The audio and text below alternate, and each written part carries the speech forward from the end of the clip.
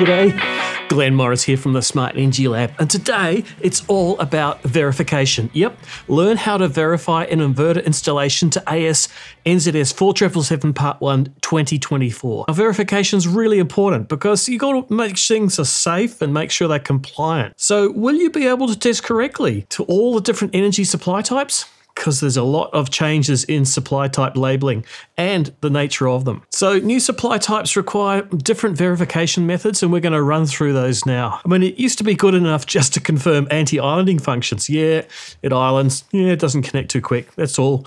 Now there is a lot more tests to complete. Let's look at them in order. IES Installation Verification starts with substitute supply. You're going to have to look at insulation resistance and polarity and make sure there is double pole isolation of the socket outlet.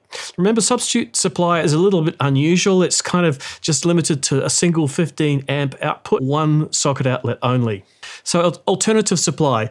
Confirm that the MEN operation is correct in both grid and alternative supplies so that you still have an MEN, and of course there should only be one MEN per installation at the main switchboard. Look at the continuity of neutral, make sure that the neutral both in on-grid and isolated with alternative supply only is maintained, so you still have a continuity of neutral, and basically that ensures that your RCDs will correctly trip. Now with independent supplies, once again you've got to confirm that the MEN is operational on both grid and independent supplies. Got to ensure that the MEN link is only at the main switchboard, and once again, a continuity of neutral.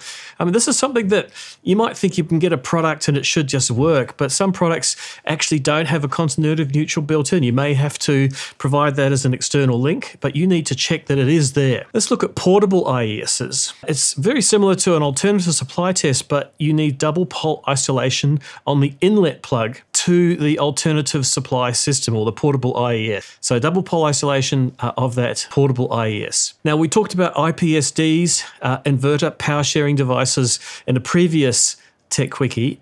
We need to ensure a bunch of things that this IPSD is going to do.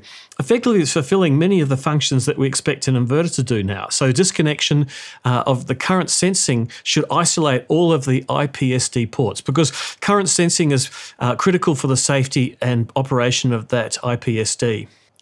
We need to ensure, just like an inverter, that reconnection of the supplementary supply is not in less than 60 seconds, and that we must ensure that disconnection of supplementary supplies when loss of grid is within less than 2 seconds. So same test that you would do for an inverter. You need to test this on all 3 phases in a multi-phase system, and you need to confirm the settings of interface protection and any export limits. Now remember, interface protection for IPSDs comes in for greater than 30 kVA. And as part of your application, export limits need to be confirmed. So those export limits might also be on an individual basis of each supplementary supply. So confirm those as well.